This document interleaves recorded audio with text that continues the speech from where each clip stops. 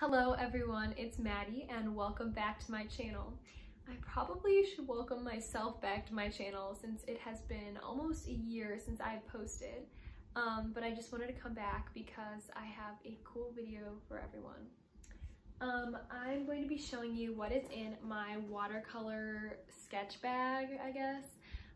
When I go watercolor sketching and painting, I bring this bag with me. It has all my supplies, all my tools, and I thought I would share with you what is in it. So let's get into the actual bag. This bag, I got it off of Amazon. They have a ton of different sellers on Amazon that are all carrying this exact same bag but under different names. So I'm not quite sure what the deal with that is, but I will put the link to this exact bag that I got just in case they are a little bit different. So on the outside, I did a little bit of embroidery just to make it more personalized. And it has a ton of pockets. So first, if you just clip back this pocket, these sides, they zip down like this, and the bag opens up all the way. So I have a bunch of supplies in here. I currently don't have anything in here. I first had put some watercolor pencils in here and they fit great and everything. It's just they were making my bag a little bit too heavy and I don't use them all that often. So I decided to take them out. Now there's this one main pocket up here. And first on top, I keep just a little wash rag to wipe off my brush when I need to. It's much better than paper towels because I can keep reusing it over and over and not have to worry about finding a place to throw away dirty paper towels. Then I have my sketchbook. This is a Arteza watercolor sketchbook. I just got this one. I had the same sketchbook before, but I went all the way through it. If you'd like me to do a sketchbook tour and show you everything that I painted, let me know in the comments and I will do that. So let me cover my phone number there. On the inside, this is my first painting, but I have some stickers that I got from my neighbor, so shout out to Rose. And I will show you in another video what I painted in my old sketchbook, but I just started this one. And it's a really small size, which I actually like. I haven't really painted on anything too much bigger since I just got into watercolor, but this fits in my bag really nicely, if you can see the size comparison, and it works out pretty well. Next, I will show you my paints. So I use the Van Gogh watercolor set, and it's kind of dirty. Sorry about that, but I have the 15 color pack. It comes with this brush that is very, very small. I feel like a, I don't know, makeup YouTuber. And it just comes out like this, and you put it in here. It is a size 6, and I don't use brushes, I use water brushes, so I don't actually use this. But the only reason I keep it in here is because, try to get it back without, oh my goodness. There. The only reason I use it is because on the end, it has this little tool that you put it in the side here, and then, oh, yeah, that happens. And you can take the palette out, and then there's even more room that you can do more mixing here. So I just got this for my birthday, which was July 6th, and I've already used it a ton, as you can tell, and I love it so far. So now I'll show you what was in that first pocket, this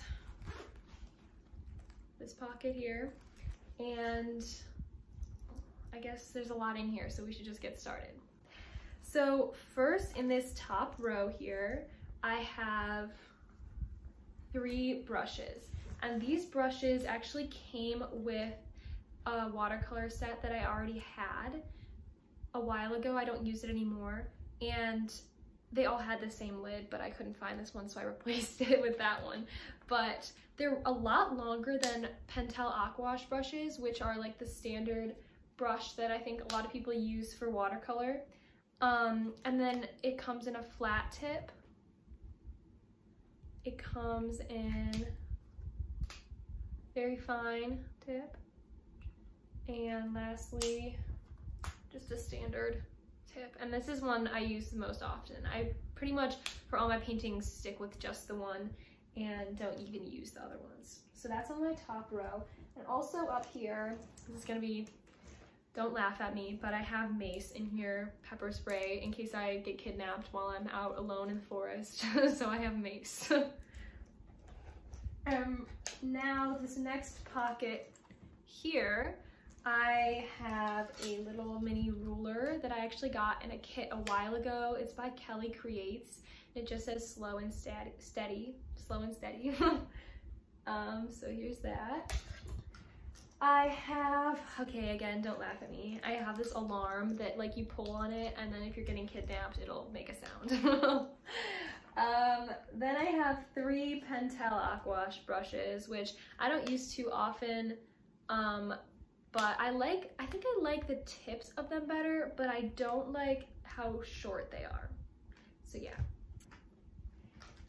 Then I have a white colored pencil, which I don't think I've used. Actually, I may have used it a few times, but I'm going to get a white gel pen because I've had some and they've run out of ink, but I'm getting a white gel pen today, so I can use that. Then I have this pencil. I got this from Target, actually. It's 0.7 millimeters Pentel, just mechanical pencil. It had this little like lid that went over this, but I don't really know where it went, so I'll have to find that. Then I have 3 fine liners.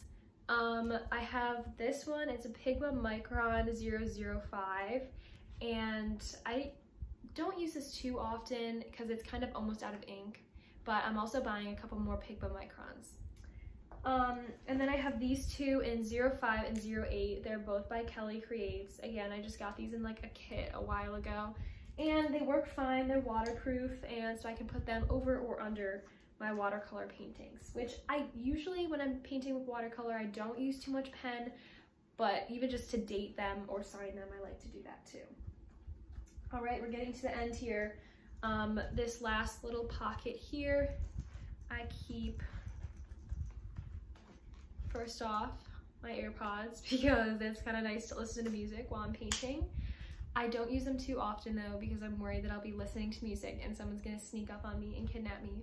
But hopefully that won't happen and I can start using them more. And last, stuck in here, I have this Winsor & Newton gouache, designer's gouache.